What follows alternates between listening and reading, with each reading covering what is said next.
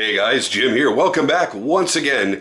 Here to share with you a surprisingly awesome knife that I just received a couple of days ago. This is the matte Diskin Wheel.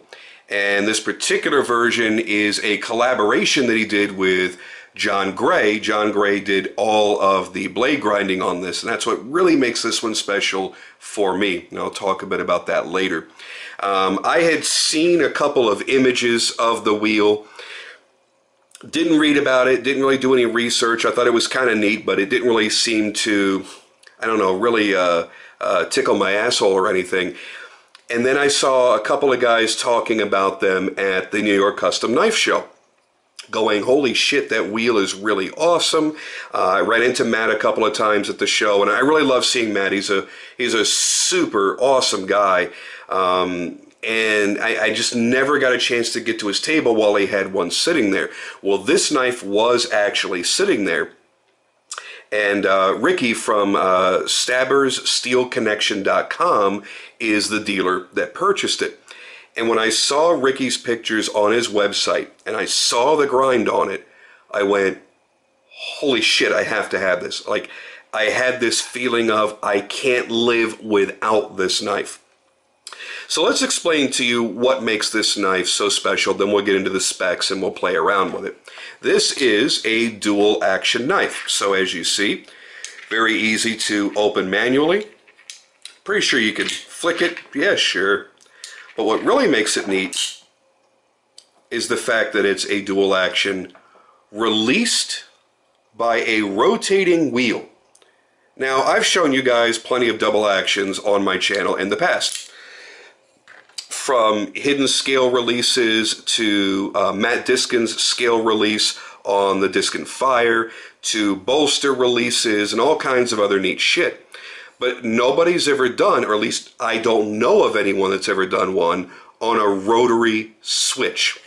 Now, to give you a better idea what's happening, I'm just going to keep my finger out of the way and do it this way. So what you're doing is you're rotating it. And that was the way I thought that you were really supposed to do it from the get-go when I first opened the packaging. And then someone on Instagram went, well, there's a much more stable way of doing it where you're not going to let the knife fly out of your hand, is you just simply lock your thumb in place and rotate the knife. And I was like, oh yeah, that feels a hell of a lot more stable. I dig that. This is not a knife that I would typically buy. I like dual action knives, I love automatic knives, but they have a limited lifespan. You know, that spring in there is only going to fire so many times before it breaks. That's just the way it is. There's no getting around that. Matt himself will tell you. Actually, I've discussed that with Matt in the past. And so for that reason, I generally don't buy them very often. But when it's in a knife this awesome, it was kind of like a no-brainer. So when we take a look at it, you have Matt's signature pivot right here that we saw on the Diskin Fire. I look at it, it looks like a circus tent to me. And I think that's pretty fucking cool. I really dig that. There is your rotating switch that releases the action. Nice milling all the way through the frame. There is basically a tab that you can unscrew and reverse your clip. So you have a filler tab like on a hinderer. So you've got the filler tab here that you could take out if you want to be a lefty and put the clip on that side. On this particular one, I don't know if this is the way it's done on all of them, you'll notice kind of that rust color that's in between the hand checkering and inside of the thumb slot. That's actually from, it's not rust, by the way. Everybody keeps asking me on Instagram. It's not rust. That is a remnant of it being heat treated. After you heat treat your knives, you generally will surface grind it or at least sand it down to get rid of the scale. And what they've done is they've left that in there, or I should say he has left that in there for contrast. And that's pretty fucking cool. I dig that too. Here is the backside. Replication of the wheel milled into the frame. His this very unique lock system that he's built into here. The custom pocket clip, which is bent titanium with a cap of carbon fiber. I like the idea because I've had 2 knives with carbon fiber clips. Both of those clips broke in very short order. So the idea of having the look of a carbon fiber clip but having the durability of a titanium clip, I love. But there is a negative to that clip. We'll discuss it in a moment. Full-length backspacer. We'll go ahead and get it open and show you the exceptional grind. Now, I am the kind of person, I do not like chisel ground blades. I now own 2 chisel ground knives. Both of them ground by John Gray. This he made for me maybe 3 years ago. And I was actually standing next to him as he was grinding this for me. And then our buddy Jeff, Tough Knives, Tough Thumbs, whatever you want to call him these days, did the handle work with the moon glow underneath the black pearl kieranite. So I've had this for a long time. As you see, it's been used a hell of a lot, and it's still pretty damn sharp. But I generally don't like a chisel ground blade because I want it ground on both fucking sides. But look at that. So this bevel is mirror polished. The front bevel is mirror polished. The very deep hollow grind in the center, which really is a fuller, but it's so much more than just the look of a fuller.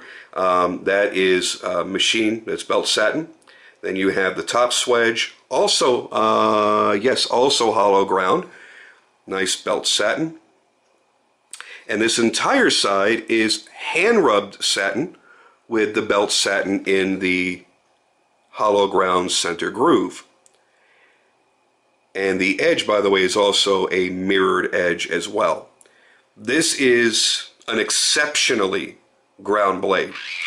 I've been proud to call John a friend for a number of years. It's somebody that I very much respect in the knife community, both as a collector. He's got a really, really great taste in the knives that he owns, and as well as a knife maker. And his grinds are nothing short of awesome. Now, there are guys that will do flagrant grinds like this, and it's all about being flagrant and not so much about the performance. Everything John does is about performance. That blade, above all else, has to cut and has to perform. So whenever you buy a knife, whether it's something that John has made or he's done a grind in a collaboration with someone else's knife, you know that no matter how cool that blade may look, it's going to cut like a motherfucker. Now let's take a look inside. Get this, make sure the spring is released. And I don't know how much you can really see inside, but you can see that those prongs are what's releasing that spring back there, that big, large leaf spring back there. Just by turning that. Now, I'm not going to load the spring and then fire it with the blade open, because that's a good way to snap that fucking spring. And you can also see his lock mechanism, and you can see it working from this side as well. So basically the lock is an inset, almost like a tab lock, but it is part of the frame too. I mean, it's fucking crazy. So this tab, the way that I see it, is attached with this hardware to this cutout tension cut titanium. So it's the same basic idea as having a frame lock where you have to relieve tension on the bar, but that bar stops here. And it's then attached to this secondary lock, which you're actually locking up with and manipulating. How fucking crazy is that? And that may be unnecessarily complex, but I love seeing new lock designs. I love seeing somebody that thinks outside of the box, just to give you something different. Some bang for your buck. I mean, these are not cheap knives. Mine, because of it being the collaboration and that additional work by John, this was $13.50. I have seen the prices of standard wheels vary anywhere between $900 on Blade HQ to $11.95 on Knife Center. I don't know what the differences are. I didn't take the time to really take a look at them. There may be a few different levels of options, maybe in blade steel or finishes, but I am unaware of those. So you'll have to kind of search around and find the best price for yourself. Mine was more expensive because of that grind. This is the only one that exists that was ground by John. So if it stays that way, this will remain forever special. So you've got just a touch over a 3.5-inch blade. It's 8 1/4 inches overall, and it's surprisingly slim. I had this out for the last video that I made, so I'll just make that comparison there. So here is another 3.5-inch, actually it's 3 3/4 inch blade. So just about the same, just a little bit smaller on the wheel. And you see how much thicker the Decepticon knife is. When I received it, and I got the pouch is almost the same size as the knife. I was expecting a much larger pouch. I'm like, oh shit, this knife is a lot smaller than I was expecting it to be. And I pull it out, and I realized it's smaller, slimmer, and lighter weight than I expected it to be, which made me even more happy. And from the very first time I looked at that grind, and the very first time I fired it open, I was exceedingly happy. I couldn't be happier with this purchase. Now, as with everything, you know, nothing ever gets a free pass. There's always going to be pros and cons. It's about the clip for me. You'll notice I had to put my own paracord on here. By the way, this, for anybody that's going to ask, this is a blued Damascus bead made by Enrique Pena, if you want to get one for yourself. I don't know if he still makes them, but there it is. Anyway, the clip fucking sucks. Now, wait, before you take that as being the end-all be-all, that it comes with a caveat. It fucking sucks for me. If you like a deep carry pocket clip and you have found a way to easily manipulate a knife with a deep carry pocket clip, then you probably won't have any issues. I don't like deep carry pocket clips. I despise them because when they're made that way, there's nothing to fucking grab onto to get the knife out of your pocket. This clip has excellent retention. It is made fantastically well. But because of that, and you have nothing, your entire knife is now in your pocket. There is no body of the knife for you to grab onto to extract it. So the only thing you can do is you're going to slide your thumb in, and this is the only part of the knife that you can access outside of your pocket. So because it's a tight fit, your fingers slip off of it. If you tighten your grip, you're tightening the tension on your fucking pocket. Yeah. So I needed to put a lanyard on it so I could pop it out of my pocket. If this, and the lanyard hole is tragically small. It barely fits paracord single through there. I wanted to do just one and run it through and tie it off. No, I had to tie one myself. Not the worst thing in the world. I wish there was room. And it's not that he did anything wrong. There's just only so much room in that area to put the hole. So that's just the way it is. But if it didn't have a lanyard hole, I would have immediately sold this knife because I wouldn't have carried it. I wouldn't have carried it because of how cumbersome it is. I want to have something at least to grab onto with part of my hand or my fingers, but there isn't. The only thing is that clip, and when you push on it, you make it too tight to get out. That's the only flaw that I find in this knife design. And again, if you're one of those guys that only carries deep carry clips, and you don't mind the fact that you're having to do goofy shit to pull it out or change your handhold, I want my hand in the same position that it's going to be in when I need to deploy the knife. I don't want to change my hand position from my draw to then having it out to deploy it. I don't accept that. So anytime I grab any of my knives, it comes out and I'm ready to flip it open or thumb it open or whatever the mechanism may be.